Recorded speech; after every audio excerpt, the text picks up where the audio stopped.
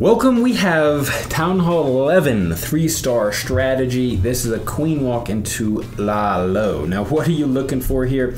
Well, I'm going to just kind of show you this brilliant attack. This is done by Leroy himself, the man from down under, using a queen walk. Now, look at this beautiful wall break. Now, of course, you would never start your queen walk probably on this side, the 12 o'clock side, 9 o'clock side. I mean, the Infernos are over there. You want to kind of work towards the Inferno towers. That makes sense, and that is what he's doing. He's going to wall break here, break into this first compartment, get the EA, get the CC as well. He's going to have to do some rage spells to get all these troops down. Now, look.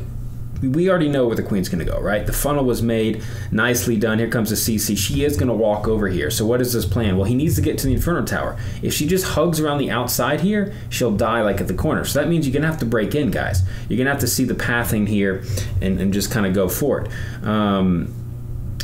She's going to loop around. Very nice, beautiful rage when she encounters the CC. And then there's another one for the queen as well. And this is a nice, beautiful walk. Now, of course, I'm going to pause it once the queen gets doing her thing. So, queen steps out of range here of that expo. Look what he does. Leroy pops the king down. He's taking the brunt of the expo, the cannon on the archer tower. That means queen doesn't have to use a rage, or doesn't have to use a rage on the queen. Here comes a double wall break in. Now, look at this first wall break to open up for the king, and the second one is to get to the Inferno Tower for the queen. Look at that beautiful. King is making the funnel. Let me pause. Well, I don't need to pause it. Y'all can see it. King made the funnel for him. Here comes the queen right behind. She has nowhere but to go to the Inferno Tower, and he's going to pop the warden ability for the queen on the warden, and then he's going to start the LavaLoon from 3 o'clock. Now, pause. You would never start the LavaLoon from 12. I mean, that's just not, you don't want to do that, guys. You don't want to do that. A couple reasons. One, the queen's going up here. She might get farther. Plus, it's better pathing here. You see how this air expo, you put the hound down here, and then you put your loons behind, and bada bing, bada boom. Here comes the second hound on this side doing the flank, and then they're going to meet up on the Inferno Tower, and that is how it does. Now, he could have actually used a rage for the queen if he wanted. I think either way would have been fine. He did have the haste spells. He decided to use the rage on the loons, which, in the end, it obviously 3-starred, so brilliant. But I think he could have done either way. Could have kept the queen alive if he wanted, saved her ability for the later on. But I do like the rage on the loons. One, because the queen would have had to gotten through all these storages before getting to the Inferno Tower. So make sure that Inferno dropped by the loons instead of the queen later on.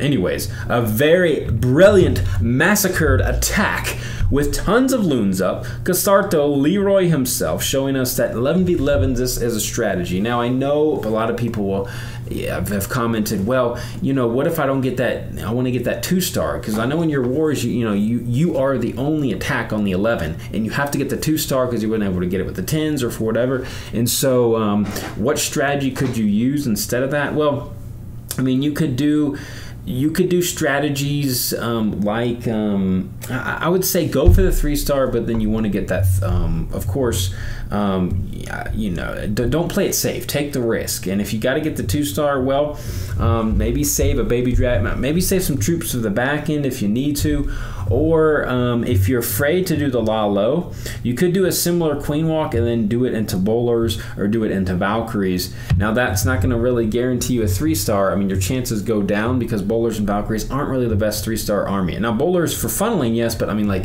if you're talking about mass bowlers, I don't see a lot of 3-stars happening into queen walk mass bowlers. So, anyways, brilliant walk, brilliantly done, executed. He could have gone the other way if he wanted, but I like going this way. He faced the enemy queen, which, of course, that is mainly the reason he went that way. If he went this other way with the same queen walk, it's symmetrical base, he wouldn't have killed the queen. So, a couple reasons. People ask, well, why do you enter here? Why do you enter there? Well, that's one reason why, and brilliantly done by Mr. Awesomeness. Now, the baby was used for funneling, guys. Look at that. See? Baby used for funneling, got the job down. That Tesla almost caused problems, but thankfully he had the wall break in, so the queen was path and dire. Anyways, that's how you do it.